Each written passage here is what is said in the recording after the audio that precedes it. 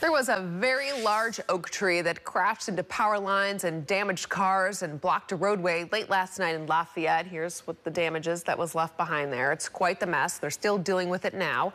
And now Crown 4's Philippe Chagall is reporting PG&E crews were trimming some of that tree's limbs hours before it fell down. A Lafayette homeowner says a PG&E crew stopped by her home on Spring Hill Road Monday afternoon to remove limbs from a large oak tree in the side yard. The homeowner says the limbs had grown too close to power lines and the utility was attempting to mitigate a hazard. But hours after the crew left, the whole tree came down. The homeowner says there were no signs that the tree might be unhealthy or in danger of snapping, especially when the weather was dry and calm. It was a still night. We were still up at 10 after 10, and it was quiet.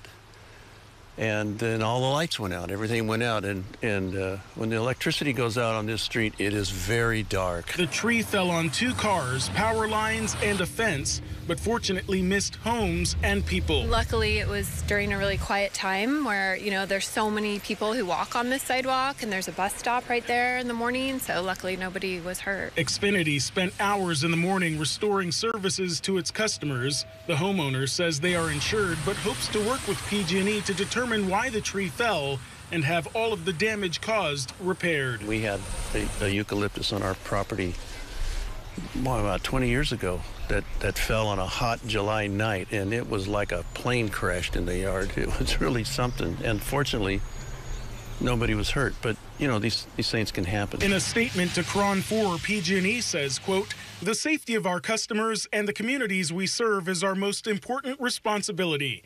PG&E's vegetation management contractor was in the area early on Monday, March 11th, to conduct minor pruning. We are currently investigating the cause of the tree failure.